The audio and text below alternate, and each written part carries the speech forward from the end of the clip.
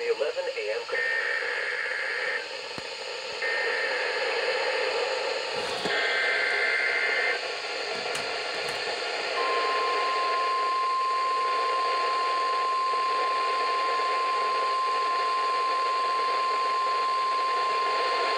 This is the National Weather Service Office in State College, Pennsylvania.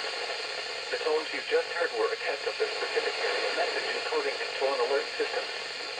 During dangerous weather events, NOAA weather radio receivers can be activated by these systems.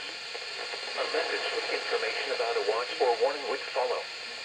Tests of these systems are normally conducted by the National Weather Service between 11 a.m. and noon each Wednesday.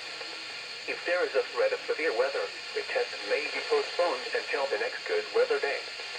Repeating, this was a test of the specific area message encoding control and alert systems.